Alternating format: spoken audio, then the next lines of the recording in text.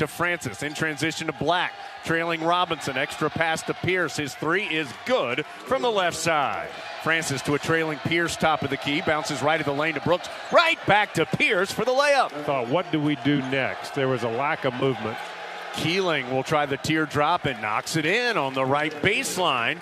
Keeling on the left wing for the Heels. Lowers his shoulder, drives in, misses it. But Garrison Brooks with the left-handed tomahawk finish. Been hanging around, but in danger. Smith gets the steal out on the wing. KJ will get a run out for the easy layup. KJ Smith with the defensive stop in the finish. 36-27.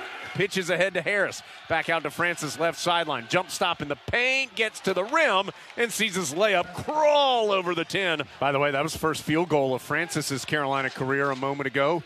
Brooks' hook shot in the paint is good from 10 feet away. Hands it right back to Francis in the left corner.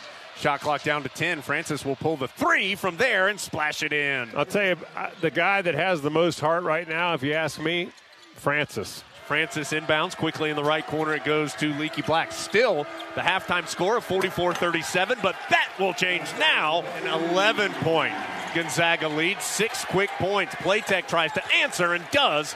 To Harris, back to Francis. Shot clock getting low. Harris going to have to shoot it from the top of the key and strips the net for the triple. Keeling, front court for Carolina, drives from the left wing into the paint. His turnaround jump shot, good. Cut off on the drive by Tilly, picks up his dribble, shot clock down to 5. As Brooks has it now to Playtech. His three strips the net. He threw it up there, and it goes nothing but net. Yeah, that's just how it has been. It's Walker Miller hooks it in from the right baseline. Pitch ahead to Rush, pump fake on the three, kicks it out to Miller, now to Francis. He'll get a clean look at the triple and knock it in.